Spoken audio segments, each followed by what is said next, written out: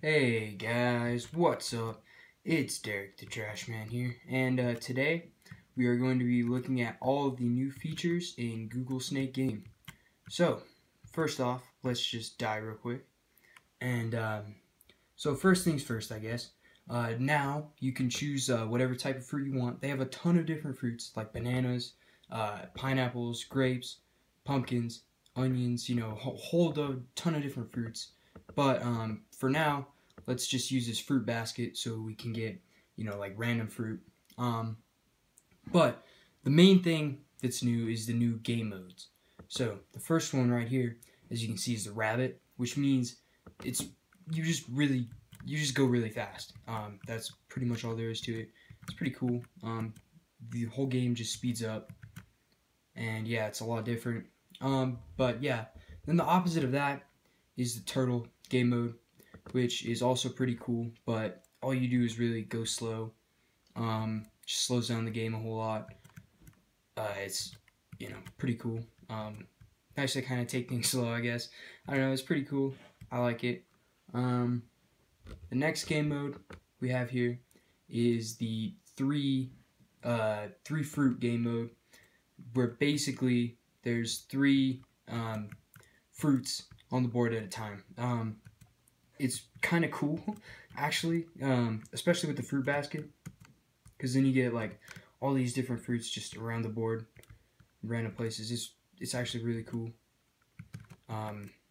Yeah, you could get a lot higher score on this than you would normally, I guess.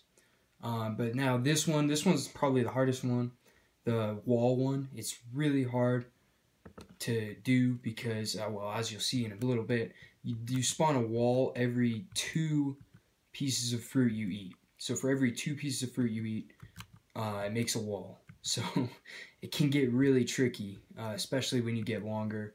It's really hard, but it's really fun though too. Actually, it's yeah, I wouldn't recommend it if you're just starting out. It's not what you want to do, but it is really cool and a really nice challenge. Yeah, it's pretty great. And then the final game mode, last but not least, is the infinite mode, where you just can't die. You just go through walls. Your snake can't kill you either, and you just keep going. Yeah, it's pretty cool game mode just to see how far you can get, I guess, until you get bored. Yeah, there's not really a lot to it. You just can't die. But yeah, then there's one other feature that I would like to talk about, and that's how you can change the color of your snake again. And this time there is a lot more options. So you can see like pink, red, orange, yellow, green. There's a whole ton of options, but they also included the rainbow snake again, which is pretty good. Yeah, and then there's one last thing that I would like to talk about is the randomize button. It randomizes what everything. It pretty much randomizes everything. It's pretty cool. So yeah, it's kind of cool if you want to change things up a little bit. Just click the random button. Get a random set of things. Yeah, anyway, guys, thank you for watching this video, and please like and subscribe if you did enjoy the video. Yeah.